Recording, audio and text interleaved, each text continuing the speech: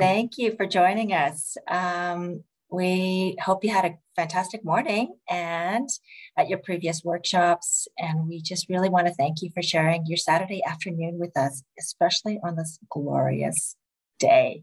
I know we heard that you heard about resiliency this morning, and we hope our presentation can help build on that really important topic. So before we begin, let us go through the acknowledgement of traditional lands. Sorry, I'm having technical problems.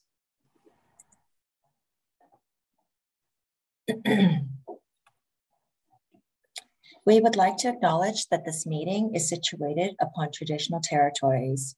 These territories include the Wendat, the Anishinaabe Nation, the Haudenosaunee Confederacy, the Mississaugas of the New Credit, and the Métis Nation. We would also like to recognize the enduring presence of Aboriginal peoples on this land. Always such an honor to do that. So, introductions. So, my name is Julie Chu. I am a physiotherapist. I have been working for the Toronto District School Board for over 25 years. I am a consultant to mostly developmental disabilities programs, physical disability programs, and I also am a consultant to some diagnostic kindergarten classes within the Toronto School Board. We also have lots of supports throughout the TDSB. Some of you may know us as occupational and physiotherapists. Mona, go ahead and introduce yourself. Thanks, Julie. As Julie, I'm an occupational therapist consultant working for the Toronto District School Board, and those many programs that Julie has mentioned previously include myself, and I'm just really thrilled to be here on this beautiful day with you to share in this special presentation. Thank you. Anna. Hi, good afternoon, everyone. And here I am with Julie and Mona. And I'm an occupational therapist at TDSB, working with Julie and Mona and many other wonderful therapists in the same programs that Julie mentioned before. And we are happy that everyone is here today to listen to what we have to share about sensory wellness. Thank you. Okay, so the topic of sensory processing is huge, and we could probably spend days and days and days on end studying, learning, and trying to understand how fascinating our body's sensory system works and how we experience our world through our senses. But for today, we would really like you to just get a quick understanding of how sensory processing works and what it means. Then we will discuss how our sensory systems are related to our mental health, our well-being, and then discover the term sensory wellness. And then finally, we'll find out how and what is our role as parents for our children's sensory wellness. Next slide, please. Okay, so we put the slide in for some dog lovers in the audience. If one of these dog faces could explain how you're feeling right now, which one would it be? After a long, exhausting morning, I'm thinking that some of you may be like number 2, fighting to stay alert. Naive, number 9. Number 9. I love that. Number 5. Oh, yes, absolutely. Like, oh my gosh, what am I doing here at this right now, right? But we are so thankful that you're here. And Naeem, number 9, that is what people would say that I am like most of the time, very excitable and often bursting with glee. We would also like to draw your attention to the doggy face number 4, which is that really content, just right face, ready and open for learning, because that's the kind of face that we would like to put into your memory right now. Okay, next slide. So, as occupational therapists and physiotherapists, we often talk about sensory processing, but what does it really mean? Sensory processing is the ability of our central nervous system to organize and interpret sensory information coming in from our environment in order to produce an appropriate response. That's a mouthful, so let's break it down. What does it really mean? So when we enter space, there's a lot of information that our brain is being bombarded with. That is the input. All that information through our various senses goes to our brain, which then helps us figure out how we're going to behave, respond, act or not act, move or not move. That is your output. Most of us, we'd be able to weed out some of the information that's not important, and then we can behave in a way that the society wants us to in that moment. For example, when you're driving in your car and you notice that the volume is too loud, you immediately turn down the volume. Or you go outside on a really sunny day like today, you're going to reach for your sunglasses. Or imagine you step into a really busy classroom, but as soon as the teacher starts talking, you're going to sit down and start listening. In those examples, sensory information came in through our senses, but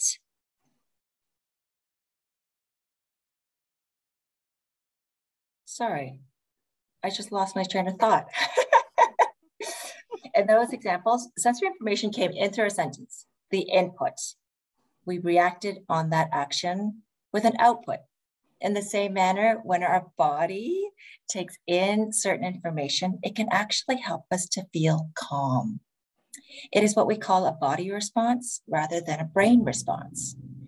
As we understand more about how our bodies work, we know that we can react faster using our senses, such as when you touch something that's really hot, you quickly withdraw, rather than waiting for our brain to tell us to pull away our hand before it burns. Some things, or in this presentation, we'll call them supports, in our space can actually help us to feel calm and get into that just right state, rather than us always relying on our brains to tell our bodies to get in control. And this is the connection between sensory processing and self-regulation.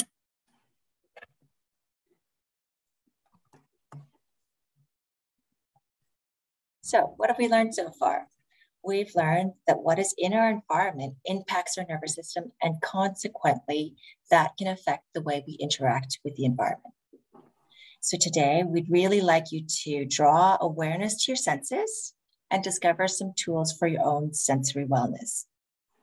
Sensory wellness is a personalized experience based on your own personal preferences to help you feel calm and regulated.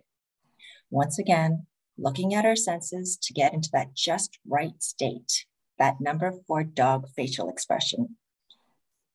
Through how our body is going to respond to our surroundings, not so much how our brain is processing. The just right state is where we like to be most of the time, feeling very calm, feeling safe, and in a place where we can learn and grow.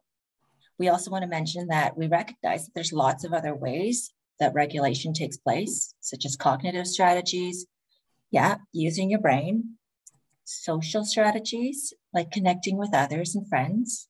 And we also recognize that there's various types of pharmaceutical ways in which we can help feel calm.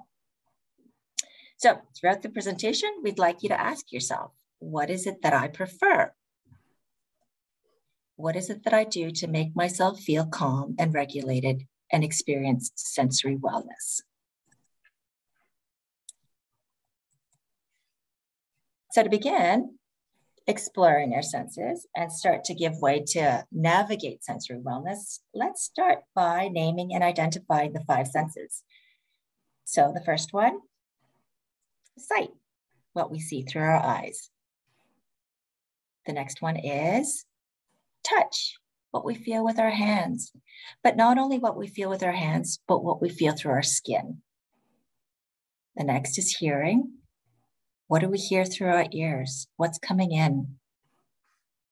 Next one is our nose. What comes in? What smells are we smelling? And then taste. what's in your mouth? Now you want to know a little bit more about each of these sensory systems, right?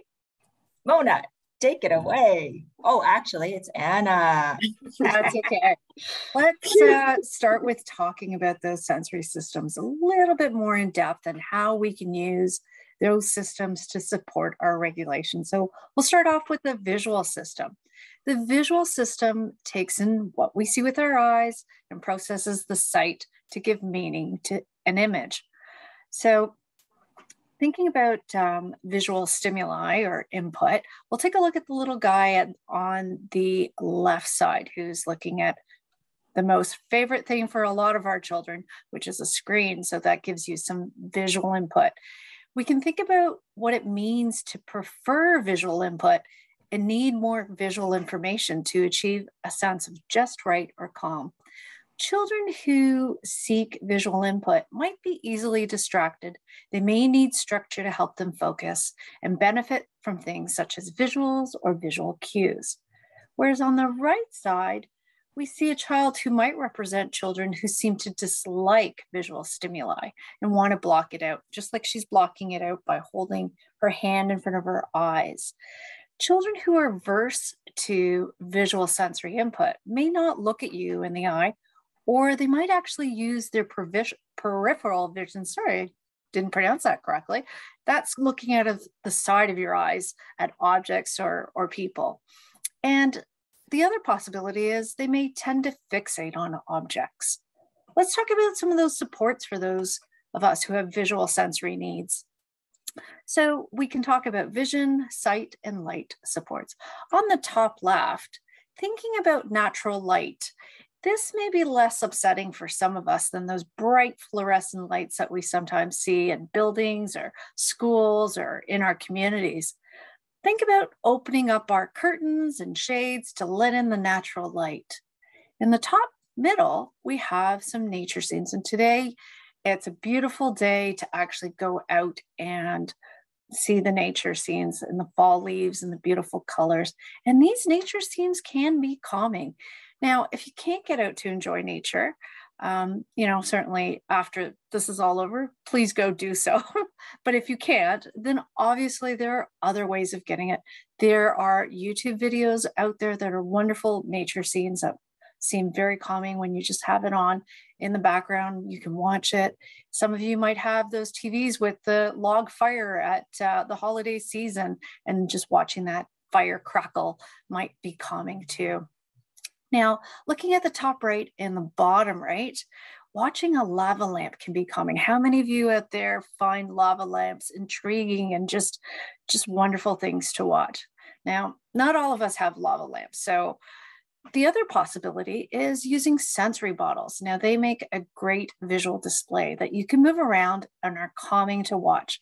You can make your own sensory bottle at home simply by getting an old, clear plastic water bottle, fill it with some liquid soap, throw in some glitter or some other floating objects, and you can see and watch it move around and float around and just have a calming sensation. Now, for those of us who find visual stimuli a little bit upsetting, sometimes it can be too much information in our visual system, and it can be alarming and difficult to focus. Think about things that you can do in your home to make visual stimuli less upsetting, like decluttering or organizing your home, making things with labels and putting things away.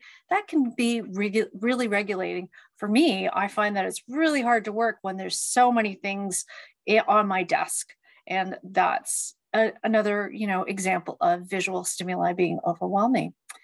On the bottom middle, thinking about when you go out in that bright sunlight or there's just too much that's going on in front of you, you can throw on some sunglasses to dampen the visual input. So those are some ideas for you to take away. Now, let's talk about another system, the auditory system. The sense of hearing is known as the auditory system, and it gives information when we hear a sound or a noise. The system helps us register the sound, where it's coming from, how loud the volume is, and whether or not to respond to the sound. Let's take a look at the image on the left of the child that looks like he's screaming, or maybe just enjoying a good holler. And think about those individuals who like auditory input and seem to welcome loud noises. They might prefer auditory stimuli to increase alertness levels and help keep them focused on a task. These noises help the person maintain concentration and alertness levels, but they can also be distracting to other people around them. So how many of you enjoy listening to music while you work? Is it calming? Is it soothing? Does it get you in that just right state to do what you need to do? Well, as opposed to that, we can look at the other child on our right side with his hands on his ears, and he's just looking like he's not having a great time. So when we see children who are covering their ears, some of them might be upset by loud noises or have difficulty working when a lot of other noises are in the background. How many of you prefer a quiet place to work? Okay, let's talk about what we can do for auditory needs. Well, on the top images, we can think about some quiet zones or quiet spaces in our homes or houses, and maybe just think about, how do I carve out that place to work or just relax for our family and ourselves? It could be just some little space in or nook in your house, and you just throw on a nice carpet and some pillows, and that's sometimes good enough. Then you can also think about, well, I don't have the space for that, so how do I deal with the noises?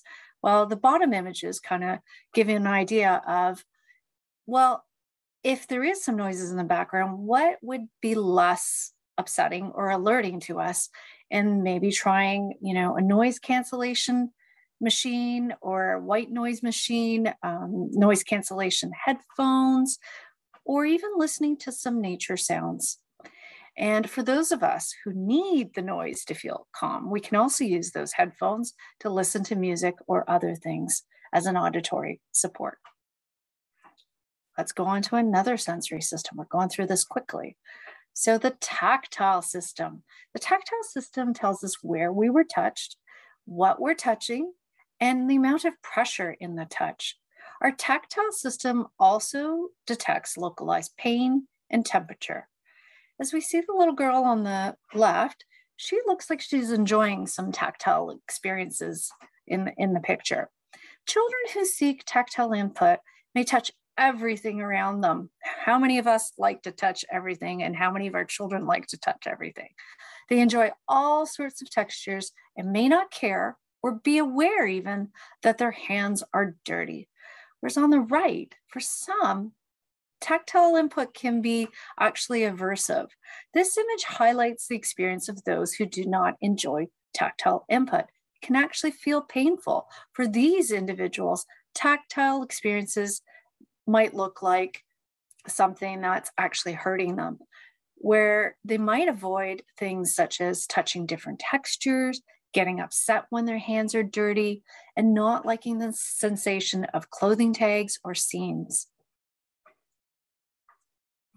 Let's talk about some supports for our tactile system.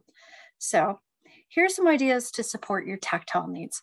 For our tactile seekers, try things like sand play, hand fidgets that might be regulating. How many of you find petting your dog, I'm sure Mona would agree with this, or being wrapped in a cozy sweater and warming your hands on a hot mug soothing? How many of you enjoy the breeze on your face, even when it's not hot outside? That's a tactile experience. So for those of you who may not enjoy those tactile experiences and don't enjoy touch as much, think about things like iron-on labels or seamless clothing for those of you who kind of like hate those tags that are sticking out. And some of us might even prefer socks on our feet instead of walking barefoot. Some of us don't like the feeling on our feet or our hands. So, covering those up to, make the experience less of an aversive thing. So think about those things. Let's go on to the next thing. Taste and smell. So these are two other sensory systems that we're going to talk about. The sense of taste, also known as the gustatory system, signals our brain as to the flavors or of the object in our mouth. whatever that object is. The sense of smell, also known as the olfactory system, gives our brain information about scents in the air around us. Now, these two systems are highly integrated and work together when we are eating and drinking. Let's look at the little image on the left of the little guy smelling something that's in a bottle. Think about individuals who like to use their sense of taste and smell. These individuals may find themselves comforted by a variety of scents and taste input to get themselves in that state again of just right. Some of these individuals might even bite, mouth, eat non-edible items, and sniff and smell everything around them, even including other people. Do strong flavors or scents make you feel calm? Think about how scents make you feel. The image on the right is a really good example of how we react when we dislike a scent or a taste. Avoidance to these sensory inputs may look like limitations in food choices, covering your nose or mouth, or even leaving and running away from smells that a lot of other people don't pay attention to. How do we support our sensory systems with taste and smell? So the images on the top are for those who find taste and smell calming. Think about lavender, vanilla, bergamot, and a number of other scents that have been proven to reduce stress as well. You can get these scents through scented candles, aromatherapy diffusers with essential oils, or a variety of other scented products. For those taste seekers out there, there are many different flavors to explore, including sweet, sour, salty, bitter, and umami. Now, for those of you who find smells overwhelming, we can minimize it with no scent policies or just not wearing those heavy scents or perfumes or colognes, and by simply opening the windows to allow the air to circulate or disperse the scent. So keeping that in mind for those of us who find scents overwhelming, just, minimizing that and especially for our children too. Okay, now let's talk about how the sensory systems we just spoke about. We spoke about 5 senses how they combine and provide an oral sensory input. Now, our oral sensory input is a complex combination of sensory systems that receives a variety of sensory information. It can be affected by what we see, what we smell, touch, and taste. Our oral sensory processing plays an important role in what we eat and put in our mouths, but it also contributes to self-regulation. When individuals have the opportunity to mouth and chew, so we're mouthing and chewing, we're able to work on cheek and jaw muscles, which is organizing, and it helps us to focus. Oral input can be regulating and have a calming effect on us. Think about early development and that little baby who uses sucking to soothe. And how many of you have had those pacifiers and how it just calms the baby right down? So this is how many of us in early development learn to regulate. What about now in adulthood? How many of us eat when we're stressed? That would be me. How about you guys? Okay, let's move on to the next. So here's some ideas, other than eating when you're stressed, to get some of those oral input needs taken care of. So the first one is sucking through a straw in a water bottle. Sometimes you can have those water bottles that have a straw already attached, or you can have an actual straw. Sucking is actually, as with a baby, it can be soothing. Sucking thicker substances takes a little bit more work for your oral motor muscles. And that, again, is soothing and regulating. We can also try some crunchy and chewy snacks such as celery, pretzels, carrots, rice cakes, dried fruits. How many of you chew gum? Chewing gum can also be a great regulator. Sucking on hard candy. Now, this is probably a favorite of a lot of our children. And how about blowing bubbles? When was the last time you blew bubbles? How fun was that? So now that we've covered all 5 of our senses, and you're going to remember them all, right? Let's go to Mona and see what's next. But wait, Anna. Thank you for sharing the 5 senses with us. I just wanted to highlight that there are 3 more. Yes, 3 more, which equals 8 in total.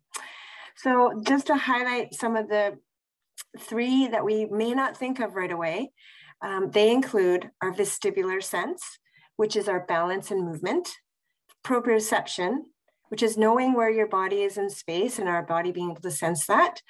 And thirdly, our interoception, which includes our internal body sense, internal cues that signal things such as hunger, thirst, elimination, heartbeat, body pain, or feeling hot and cold, and often can be described as signals from our internal organ systems. And just to highlight too, that these are the 3 systems that, interoception is a system that we do not know a lot about and we're still discovering. Next slide. So to just describe a little bit more depth about our vestibular or movement sense, this is a system that allows us to sense balance and movement, and consists of detectors in our body that are the nerves within the inner ear. These nerves help tell your brain what direction you're moving in and whether your head is up, down, turned to the side, and helps our body stay upright against gravity. This is a sense that helps you sense all those ups and downs, sideways movements, especially like when you're on a roller coaster ride. These are some times when individuals seek out movement, and it is a need that they have. And you can see it when we fidget or have trouble sitting still, and we just need a movement break. Some may want to move, jump, run, but may not be aware of some of the dangers in their environment and risks or safety things, like when we see little kids who aren't aware and perhaps they run into the middle of the street, just not knowing that it's an unsafe environment to run into. The next slide.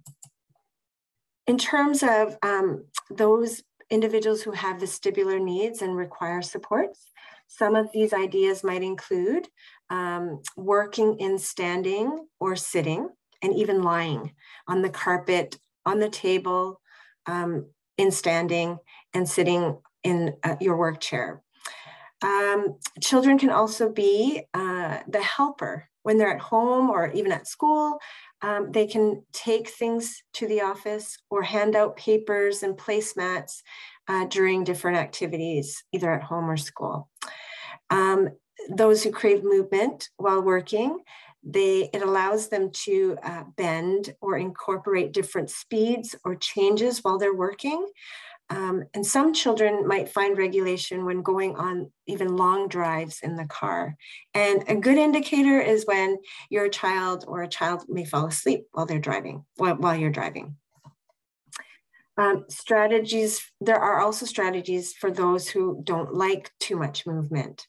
And we always need to remember that we can introduce gradual movement in a safe setting and manner, such as starting with sitting at a table or chair and rocking side to side.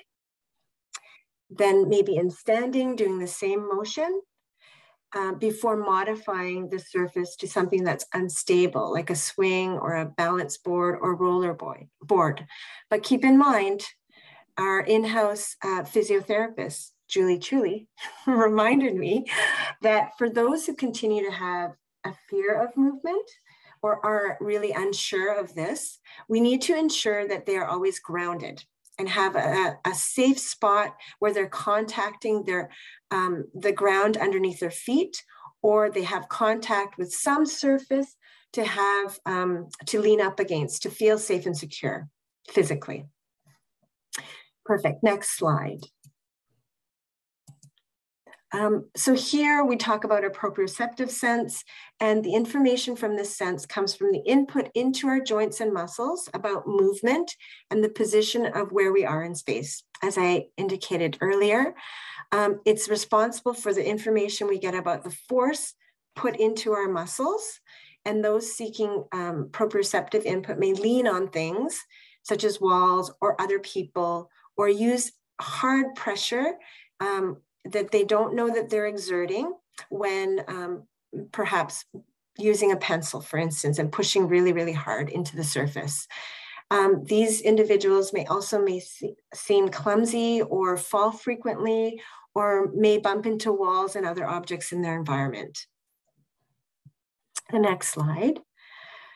So the ideas that we may use to help with providing those with proprioceptive needs include, as the picture shows, wall push-ups. So find a spot on the wall and just push up against it with your arms. Pressing palm of hand together at your chest, like this, just to give that input of pressure. Hugging yourself so that you feel that nice squeeze, or having a big hug from someone you love. Snuggling up with a book or a movie, like the dad and son in the picture below, on the couch, to give you that really snuggly extra pressure and calming. Next slide. So there's so many great benefits to movement, as we have heard. It gets your blood pumping. It awakens your muscles. Your lungs expand and contract with deep breaths. To go outside, to move, and this will be calming in itself on a day like today with the gorgeous changing colors of the fall. Movement has a bottom-up approach to feeling calm. So if you can get yourself moving, and it triggers that part in your brain that releases hormones to help you feel calm and relaxed without even thinking about it. So really no brain needed, no thought needed, just the movement. Next slide.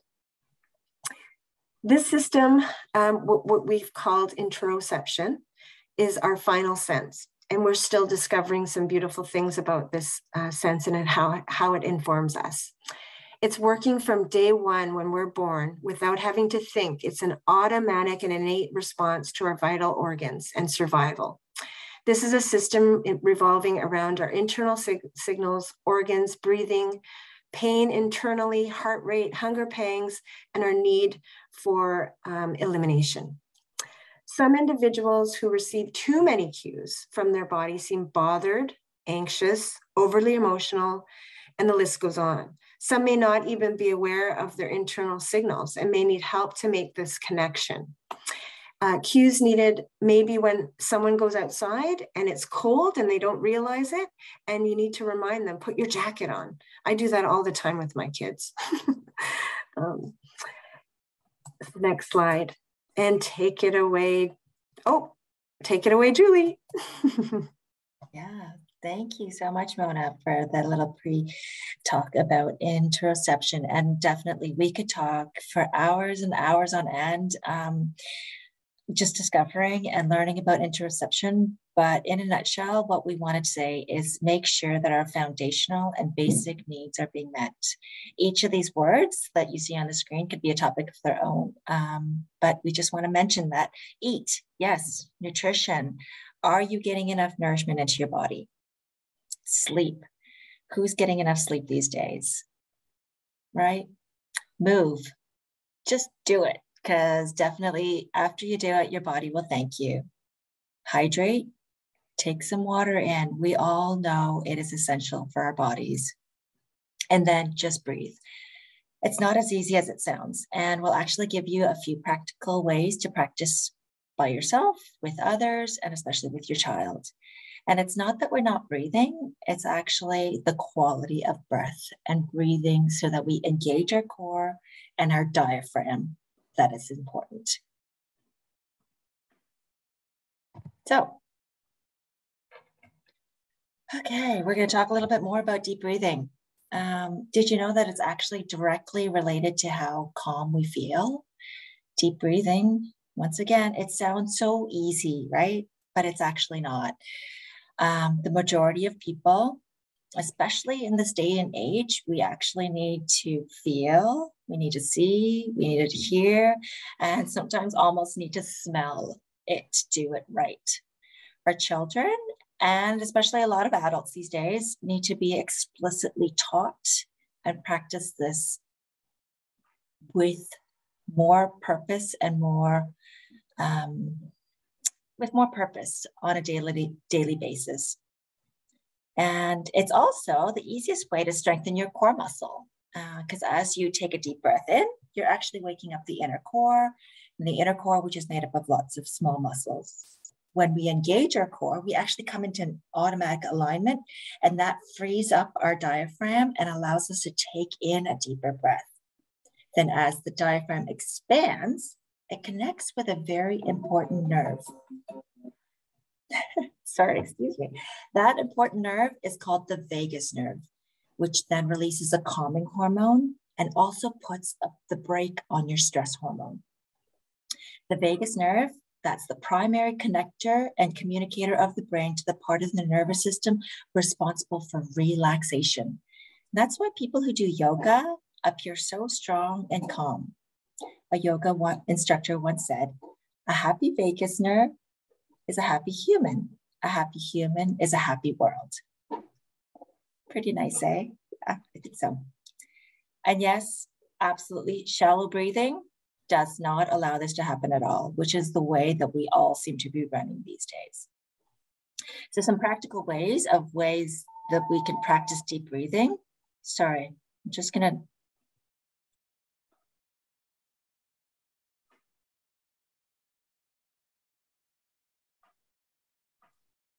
Sorry, a little bit of distractions there.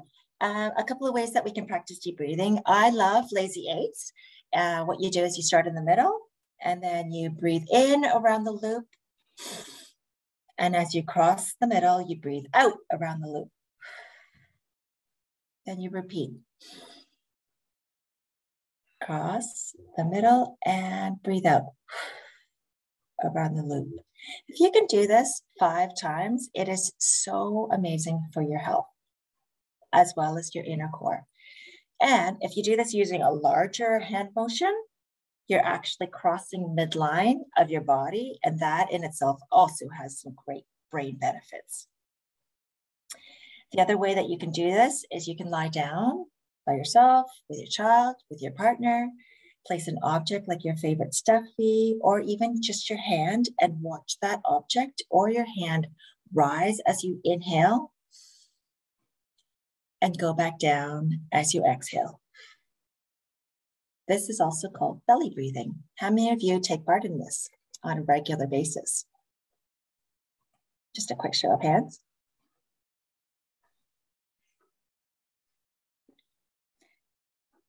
Great. Okay. Now, a little bit more. Oops. So now let's return to our sensory system and let's do a quick wellness check.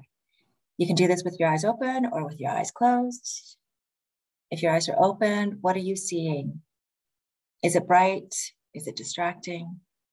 What are you hearing? Is it loud? Is it nice and silent? I'm hearing telephone ringing. Sorry. What are you smelling? Is it tapping into your interoception of hunger? What are you touching? Is there anything in your mouth?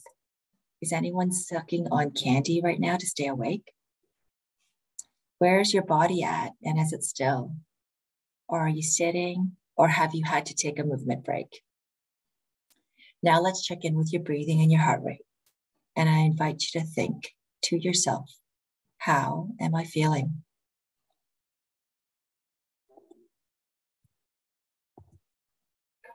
And now thinking back to your morning, what did you do this morning to make you feel just right? What were the things that you did to make you feel that gave you just that little bit of joy, right? Sometimes we think about going for a quick walk that totally taps into your vestibular and proprioceptive system. Taking a drink of coffee, that's your taste and interoception. Did you take a quick shower to get you going in the morning? Or did you listen to music or listen to the news or check your Facebook messages? Because that's what you do on a routine basis to make your day start well. Or did you simply, I know Mona did this, pet and snuggle with your best furry friend? I think we're running a little out of time, but we would love for you to think about that. Think about what your needs are. Think about what you've learned so far about your own sensory needs and how you're going to build that into your sensory wellness. Okay. Now that Julie's talked about us as sensory beings, we can think about ourselves as tools for sensory wellness for our children. Let's think about, what do children do to self-regulate? How do they learn how to self-regulate? Well, infants and children learn to self-regulate by the regulated adults in their environment. The term co-regulation involves adjusting your behavior to upregulate or downregulate the other person. So either heighten their sensitivities or lower their sensitivities, or their regulation states, or their arousal or alertness states, however you're familiar with sort of self-regulation. Calm and engaged interactions lead to co-regulation. Now, when we think of some of our children, they may always require their parents to co-regulate with them. And they need adults to model healthy regulation. So really, what does the slide say to you? We all know that our children learn from adults who model behavior. So as parents and caregivers, we can teach our children how to regulate through modeling. When we're calm and fully present, our interactions with our children can lead to co-regulation. Some children who haven't developed those skills of regulation may continue to require their parents to co-regulate with them and to continue to model healthy regulation. So basically, we're there for them to help them regulate. Think about how you feel when you're interacting with someone who's anxious. So when that person's really anxious, how do you feel? Does it make you feel anxious too? It does for me sometimes. Just a little bit more about being that tool for sensory wellness for our children. Beyond our own sensory needs as regulated adults, we can help our children through understanding their sensory preferences. First, let's figure out how our children's preferences are by doing some detective work. Their preferences may be a mystery to start, but we might want to figure out, what do they like? What don't they like? Try different sensations out. Keep note of what feels just right and what seems to be upsetting for your child. Secondly, our role as parents or caregivers is incredibly important. Again, that we are that co-regulator, remembering we're models of good regulation and providing that co-regulation when it's needed. As our children learn how to use tools that build skill for self-regulation, we need to show them how we use those strategies ourselves. And when we're successful at regulating, we can co-regulate with them. So here's a great depiction of our relationship with our children when it comes to regulation. So as it says, when their storm meets our calm, co-regulation occurs. Remember, a calm parent begets a calm child, and on the flip side, an anxious parent begets an anxious child. Now let's do another wellness check-in. This time, the wellness check-in is about our children. Let's think about, how are they feeling? Consider their 8 sensory systems and how they feel in terms of their environment, what's going on. What do they see? What do they hear? What do they feel? What do they taste or smell? And what movement makes them happy? And since we don't have a lot of time, we're not gonna, unfortunately, talk about it too much. But let's go to the next slide, Mona. Okay, thanks, Anna. So let's pass on this next slide. Just we take a quick glance and look at the things that we can control in our lives and the things we cannot control, but take more of a focus on the things that you can control and really try to work on those things. Sorry, for the purposes of time, I have to go through this one quickly. I just wanted to make sure that everyone was still self-regulating and okay. Let's go to the next slide, Anna. So I just wanted to make sure that we were able to wrap up and reconnect with everybody. This slide, if you can just glance at it and read it, it says, if today gets difficult, remember the smell of coffee, the way sunlight bounces off a window, the sound of your favorite person's laugh, the feeling when a song you love comes on, the color of the sky at dusk, and that we are here to take care of each other, most importantly, and that we need to just remember to slow down and remember that we are there to connect with each other, to validate and to just ensure that we are all healthy and that we can focus on those things that we can control in our lives. The next slide, Anna. So here's a beautiful quote shared by Maya Angelou. I've learned that people will forget what you said, people will forget what you did, but people will never forget how you made them feel. So again, coming for full circle, reminding us of what brought us to this conference today and why we are here today. We're here to affirm, belong, and connect with one another. So let's ensure that we can indeed achieve our own sensory wellness through an understanding and affirming one another, being open to promote belonging, and finding time to laugh and connect with one another as the mainstays of helping each other while promoting sensory wellness for all. Thanks, guys. Thanks, Julie and Anna. Anyone have questions really quick? We are so sorry we had to zip through that, but we did put our emails on this last slide. If you want to try to take a quick screenshot of it or something, if you have any questions, comments, or anything that maybe sparked some interest, feel free to give us a quick email. We did put 2 resources down that we thought would be helpful. Self-Reg, How to Help Your Child, and the other one is a website that just helps to explain sensory processing. So thank you so much for attending. Enjoy the rest of your day. Get out there. The sun is still shining and the fall leaves are just spectacular. So get out there and experience some sensory wellness. Thanks for your comment. Thank you for coming. Thank you. Thank you very much.